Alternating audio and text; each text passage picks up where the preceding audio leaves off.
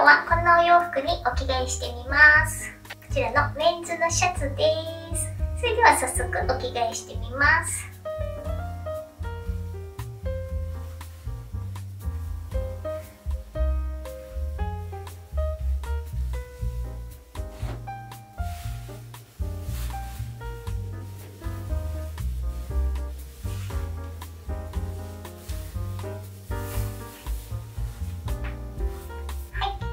ました。ちょっとメンズなので大きめなんですけど、色がすごく綺麗なシャツです。それでは今日のミヤのブラジャーとパンティをご紹介します。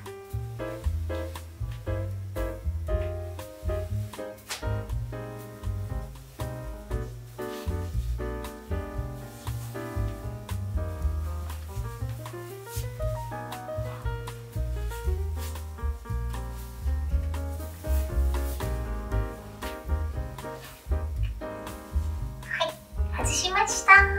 今日はクリーム色のブラジャーです。ピンクのお花の刺繍がすごくキュートです。それではパンティもご紹介します。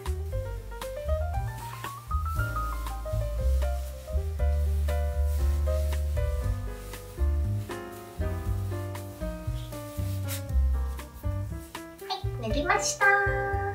正面のクリーム色の生地とこのクロッチの部分に当たるこのピンクの生地がすごく可愛いです。最後までご覧いただきありがとうございます。チャンネル登録と高評価ポチッとしていただけたら嬉しいです。また、ミヤのファンクラブでは YouTube に投稿できないような楽しい動画をたくさん投稿しておりますので、ミヤの Twitter をチェックしてみてください。それでは、ミヤでした。バイバイ。